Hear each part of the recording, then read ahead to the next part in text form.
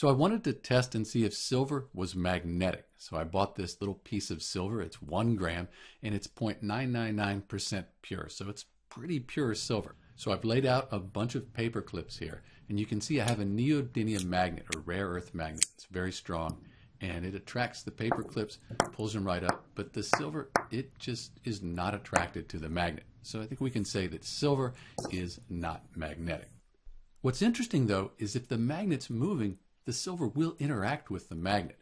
So I've attached my neodymium magnet here to a pair of scissors, and I'm moving it right over top of the little block of silver. And you can see most of the time I'm not touching, and when it goes over there, it moves the silver. This is because a moving magnet actually sets up something called eddy currents in the silver. And these little electrical currents, they have their own magnetic field, and then that interacts with the magnet. But to wrap up, silver itself, it's not magnetic, at least not visibly magnetic. But when you have a magnet moving around it, you do have some interaction in accordance with Lenz's law. So that's it. Thanks for watching.